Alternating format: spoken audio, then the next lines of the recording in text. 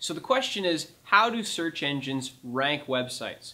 Well, first it's important to know what a search engine is and how it works. So a search engine basically has what's called a crawler, and the crawler is what basically crawls the web from point to point and across and down, and it'll follow a website, and that website will link to another website, and that website will link to another website, and so basically the entire internet becomes a web, and that's where the term comes from. So search engines have these bots that are automatic computers, which are supercomputers basically, that will crawl websites. It will scan the website and it'll take all kinds of information about that website. It'll take the text within the body, it'll take the text within the titles, it'll take some of the text that you don't necessarily see on the page but are only really seen in some types of browsers or in the bare HTML code. And what it will do is it will index all of the different words to try and find out what is this page or what is this website in general about. Of course, at that point, there's a lot more than it can go on. One of the things that it can go on, for example, is how old is the domain name, or how long has a website been on this domain name. And so it'll take factors like if a domain's been around since 1996 versus another one that's been around since only 2006, it's going to generally give more credibility to the one that's been around older. And that's only one factor, but that's one of the many things that a search engine will do when it's crawling a website, is it's gathering a whole bunch of information about that website and analyzing it. Now, because the search engines will analyze all sites, what it will also do is it will try and evaluate how many different sites have a link to your site, for example. So if your site is being evaluated by the search engines, it's going to be evaluated based on the keywords that are found within the body text and the title text, as I previously mentioned.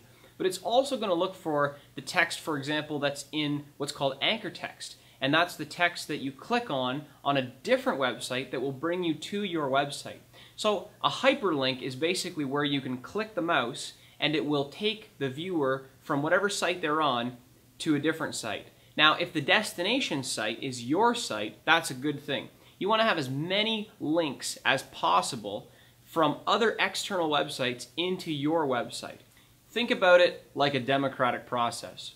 Every website that has a link from it to you counts as a vote by that website for your website.